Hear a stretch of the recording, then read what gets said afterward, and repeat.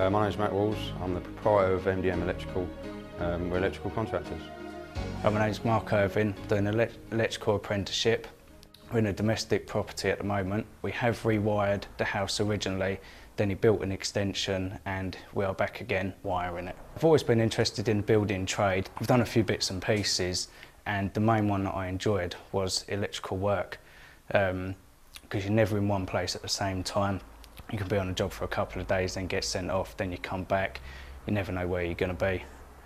And I think it's a really good job to get into. Well, originally I lived in London, then I moved to Kent and I had to leave my original job. And then I went hunting around for a job, got an apprenticeship with a company that I used to work for, then had to go to college, and then here I am now.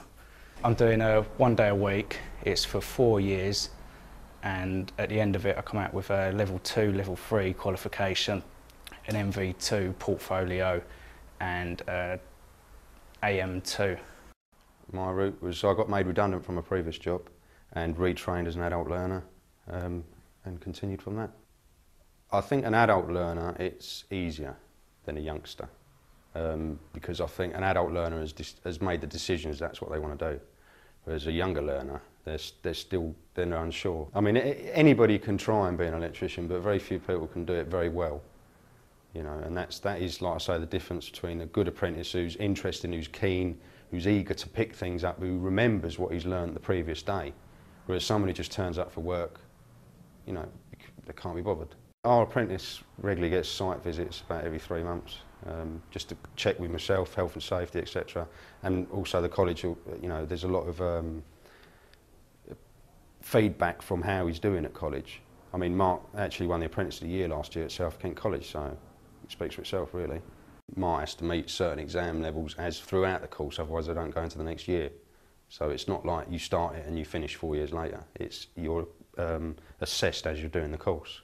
At first, when you do start the job, you're going to be on quite a low pay because as well you're an apprentice. You're just learning the trade, so they're not obviously going to pay you what an electrician would get, and then eventually as you progress on through the college, your first and second year you might be on a basic rate, so then as you come into the third and fourth year you're going to get maybe a bit more money depending on what company you're working for, and then at the end of it you should be on quite a nice salary. If you are good, you'll know that you're good, you know, and the work will keep coming in.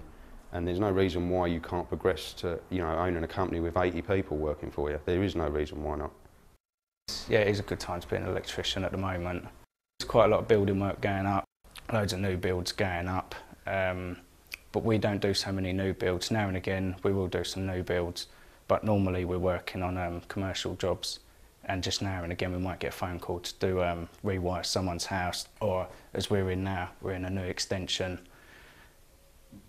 It's the hands-on, it's every day is different. You know, it's a very it's versatile trade that we're in. You know, we have to know so many different things. You know, it's not, you know, a plasterer does plastering.